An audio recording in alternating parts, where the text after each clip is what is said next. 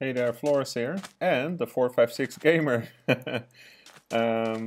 Somebody on Discord asked if it was possible to add a dynamic sign that will actually, when clicked, give a URL. And yes, you can make a sign that says click me, for example, and we can point at it and do CMI interactive command, and we can add one called my sign.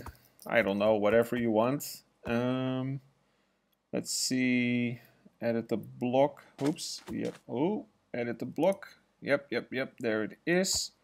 And now we can switch to the command editor where we can say, let's see, message player name in orange.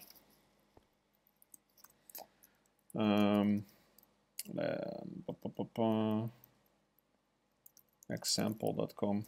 There you go. And now when somebody right clicks it, they will actually get the URL and they can click that to open it. Sorry for the janky video, but I did this really quick. I'm in the middle of a Easter event, so this is how it's going to be. I hope that helped. Interactive commands.